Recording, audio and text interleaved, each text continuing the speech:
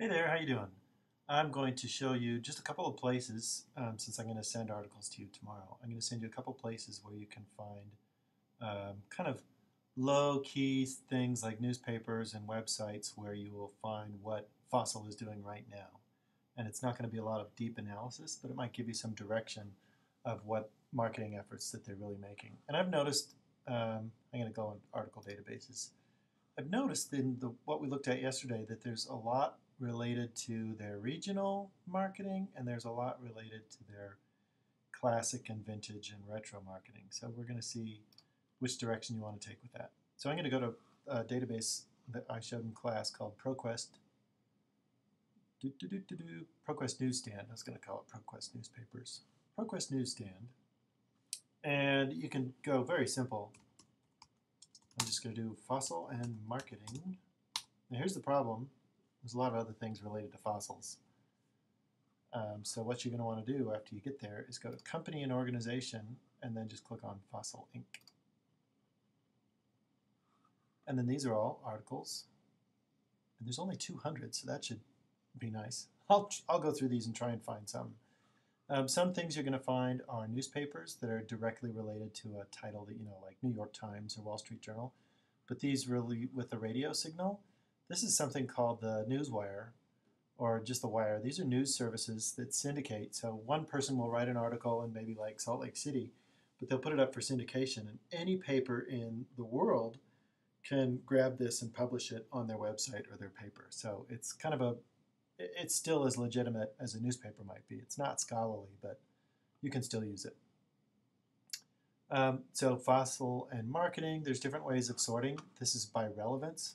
God knows what that means, but you can go by publication date. Another cool thing to look at is for fossil and marketing, you can see when those keywords showed up in the dates here. So kind of a flat line down here, but all of a sudden in 2005, there was a lot written about fossil and marketing, and then it took a dive again. So if you want to, you can arrow it down to just 2005, and you can see what they were doing then that made a big deal. And maybe that was just when the company was booming. I don't know. You get to pick on that. So I'm going to go back and do another search.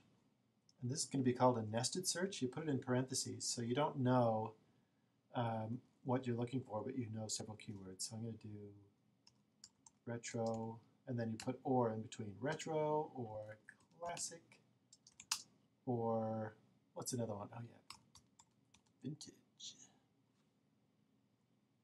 And let's see what comes up with that. Again, you have to go to the company. Bum, bum, bum, bum. Fossil Inc. Oh, there's only 25. This might be a good search. Oh, thanks. I don't want to do a survey. So right here, retro clothes to go with retro watch clothing lines. Seattle stores help Fossil build on success. I'll send you that one. So there's different ways of going about it, but the trick is just narrowing it down to the specifics that you're looking for once you generically know what you're looking for. So if you're looking for particular country or particular style or collaboration with other businesses, you get the idea. And I'll send you a few articles. There's other databases, but this is probably a good one for you to cruise around in today. And don't be afraid to go to their website, obviously, or hit Wikipedia and see what they're saying. You're not going to necessarily cite Wikipedia, but cruise around and see what other places say. In this database, by the way, is the New York Times and the Wall Street Journal. So you know you're in good shape with those papers. I'll send you more tomorrow.